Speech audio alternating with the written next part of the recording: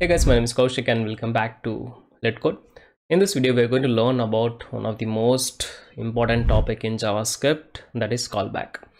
So we have covered the callback with greater examples in the playwright tutorial and in the protector tutorial in the protector playlist, but I don't have a video separate where I have to cover this callback, so thought of just doing it now. Sorry for the delay, but if you have watched any of my protector video, you know that I have already covered it. Okay, so I'm just going to give you a example that is only related to JavaScript or TypeScript, and you can understand it better. Okay, so first of all, I have a folder called basic. Within that, I have a file called callback demo.js, and here we are going to take a scenario where I'm going to upload a video, I'm going to publish that video, and I'm going to send a notification to all my subscribers. So this is the concept, the demo scenario of this example.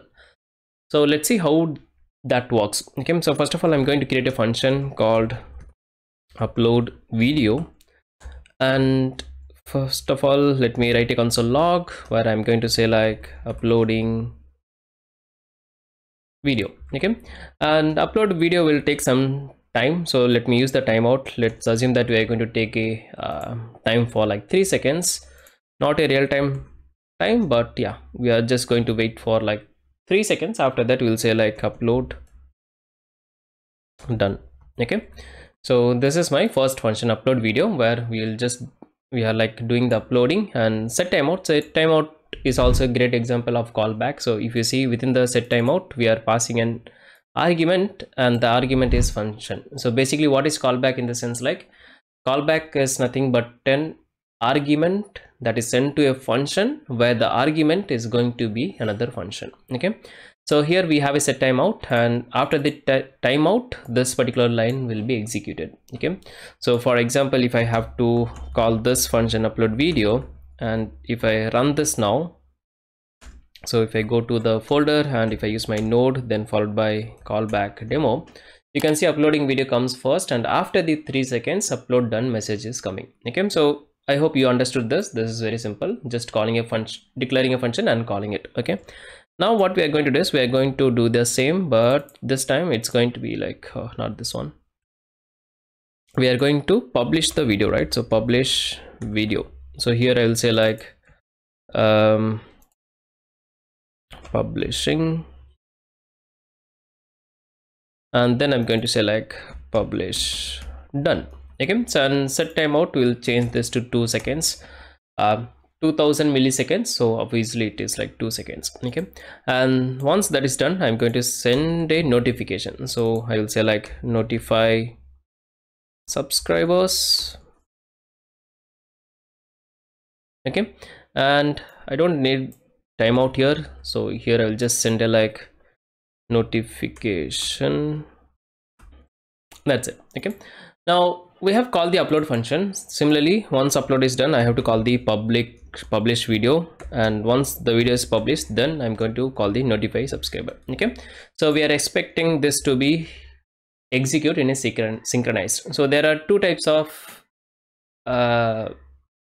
there are two ways to do the things in JavaScript. One is the synchronized way, another one is the asynchronized way. Synchronized means if you have passed like 1 2 3 and the execution will be in the same order 1 2 3, but if it's asynchronized, that means the order will be completed, that is guaranteed, but not in the same sequence. For example, the output can be like 3 2 1 or 2 3 1 or any other similar way. Okay, but of course it is not guaranteed that it will be done in the same order. So in this example, let me ask you a question. What do you think?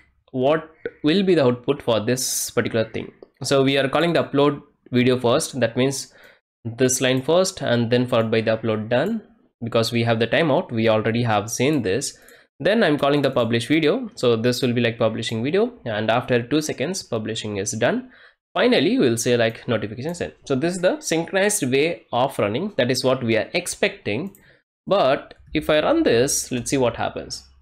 You can see uploading video, publishing video, notification sent. After that, publishing is done and upload is done, which is Absolutely wrong, and this works based on the asynchronized, because we have timeout. So timeout doesn't wait for a particular thing to complete, it will just go and see for another. Because we have timeout, it will come after the timeout. So this is the problem in real time. This is called asynchronized way.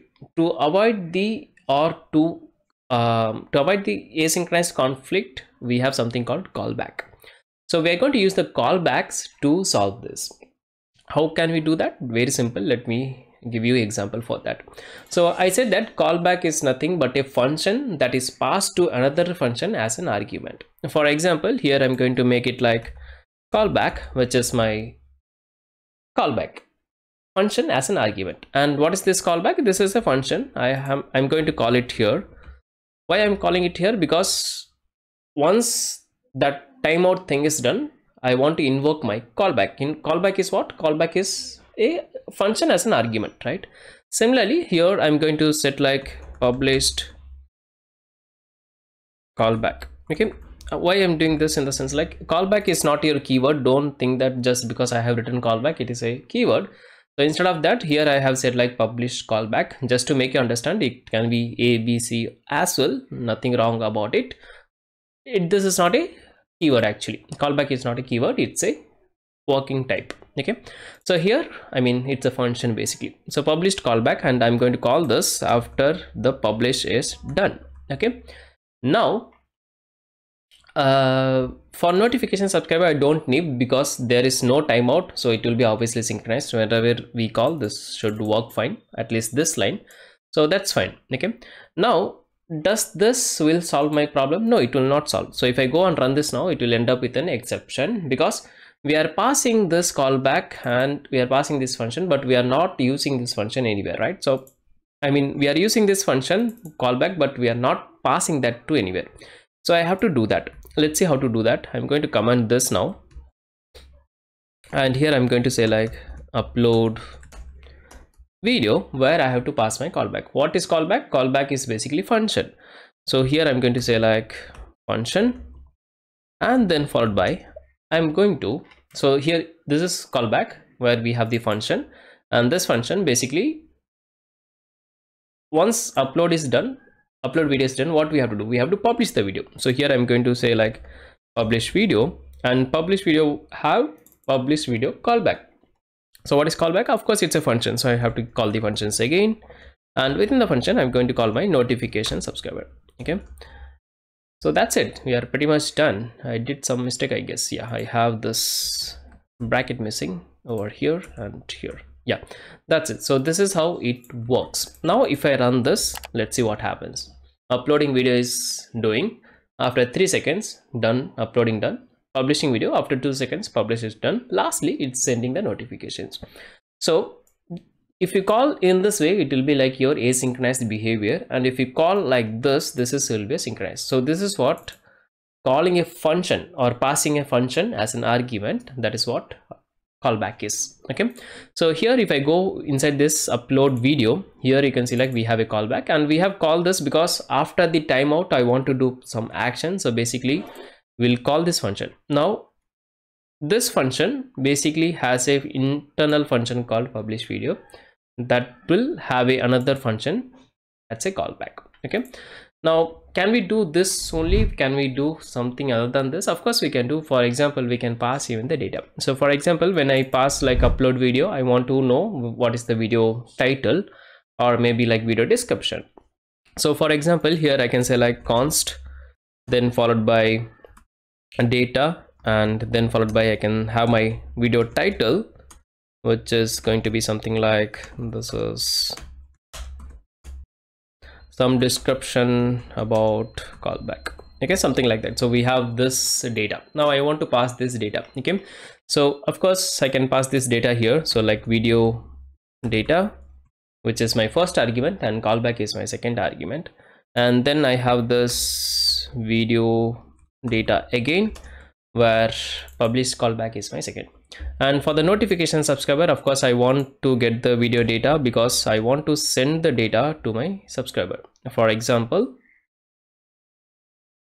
I can simply say like I can do something like plus, and then followed by video data dot title. Okay, so what is video data dot title in the sense like this data dot title.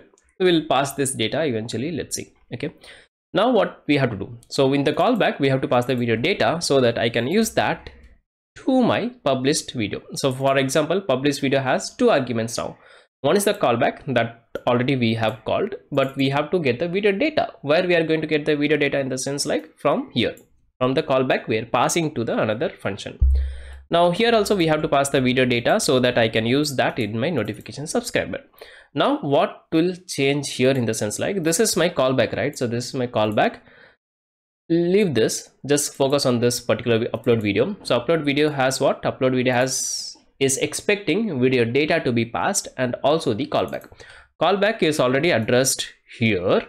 Now I have to pass the data. So of course this is the data I want to pass. So this data I want to pass it here. So here it has a function, and the function now will also get the data. For example, it is like your uploaded data. So from where we are getting this is we are getting from this. So callback has a argument. So this is my function which is working as a callback, and this guy needs the data. Now this data will be passed over here. Okay, not here. Okay, and then followed by this guy is going to return me some data. So for example, this is going to be my published data, and I can use this in my notification, notify subscriber. Okay, so let's go and run this now. Let's see. So uploading video, and uploading video after 3 seconds is done. Publishing video, publishing sent. Okay, so let me make it more clear to you. So here I'm going to say like uploading done, then followed by video data dot title. Similarly, I'm going to say this guy as well. Okay, so now let's go and run this. Uploading video done with the title, then followed by publish video with this title and the notification. Okay, so how does it work? So basically published call, which is accepting a video data that is passed from the previous function. So we have sent the same here as well. Okay, so that is how callbacks works. Callback is nothing but a function passed to another function as an argument. So if you already know about the functions, which I have already covered in detail, so basically we can, this is what function, this is what function, and this is what called anonymous function.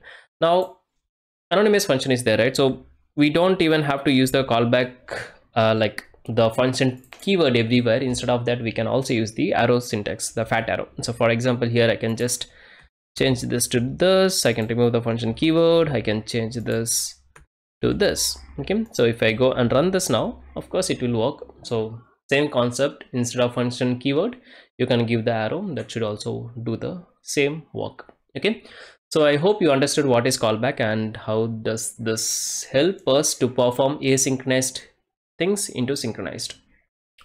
Callback and promises are actually different topic, but both are used to solve the same problem, that is to make the call synchronized. I will try to cover the promises as well. Already I have given so much example in terms of automation, but if it's come to only JavaScript, I might not have covered. So that's the reason I'm making this video now. Okay, and you can also watch this video in the Tamil language. I will send the link. I will attach the link in the description or maybe in the pinned comment. You can go and check it out. If you have any queries, feel free to ask me in the comments, and if you want to share some screenshot, you are welcome to our Discord community. That's it from my side. Thanks for watching. See you in the next one very soon. Tada, bye bye. Take care.